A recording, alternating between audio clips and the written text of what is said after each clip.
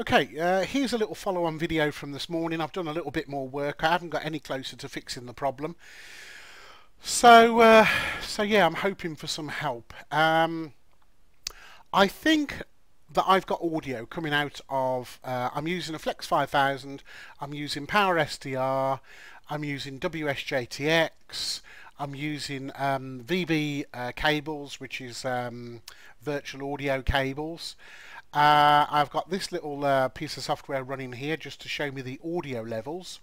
So this here is showing me the audio levels coming out of VB cable A. Okay, if I right click here, there you go. So it's showing me the audio out from the Flex effectively.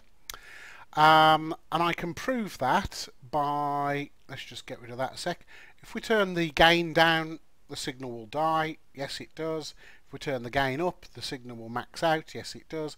And equally, here in Windows Audio, again, you can see maxed out. Turn it down, and it dies. Okay, so I'm happy that we've got audio coming out of the Flex into the virtual audio cable setup. So I'm just going to open up the config just to show you what it looks like. Equally, let me just show you this. Let's just switch that over to playback because I want to show you the audio coming out of WSJTX and going through the audio cable.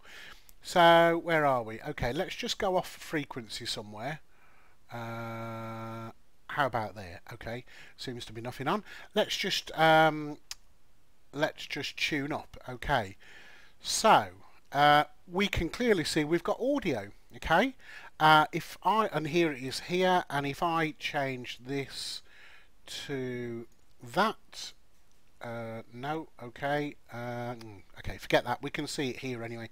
If I turn the audio down, yep, it responds, you can see it in the Flex. If I turn the audio up, yep, we can see it in the Flex. So I know for a fact I've got audio coming out of WSJTX through VB cable, and it goes into the Flex, so I can hear that. And equally, and I haven't tried this, but if I turn off the mute and turn on monitor, there it is. Okay, okay, turn it down, turn it up. Okay, so audio is getting out, and audio is also getting out of here.